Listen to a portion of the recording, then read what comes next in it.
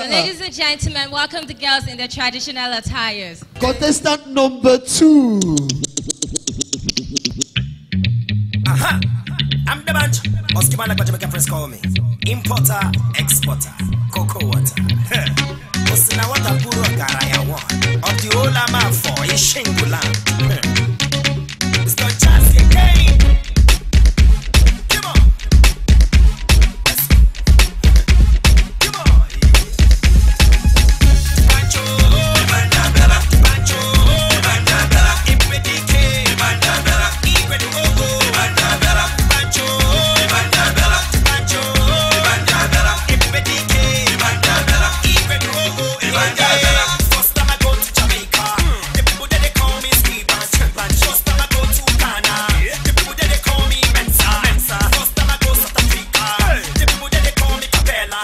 But when I reach Ebola, they call me many names to the dash me a title. Usina wata puro garaya. Now it's time to give me.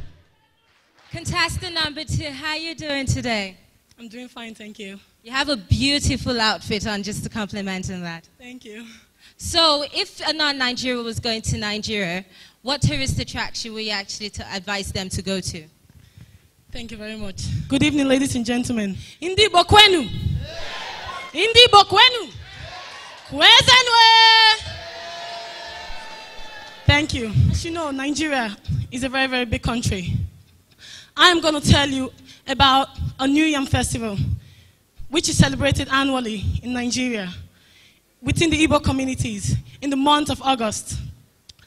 This is a 7-day celebration. On the first day, the elders gather around together to prepare the yam as a meal, and also to thank the gods for the successful harvest that has been made. Then follow up our cultural dances of different age in different groups. There are also traditional wrestlings and masquerade displays. I would like you to come to Nigeria and witness the joy, the unity, and the oneness of love, words to be emulated. Thank you. Thank you very much, contestant number 2. Put your hands together for contestant number 2.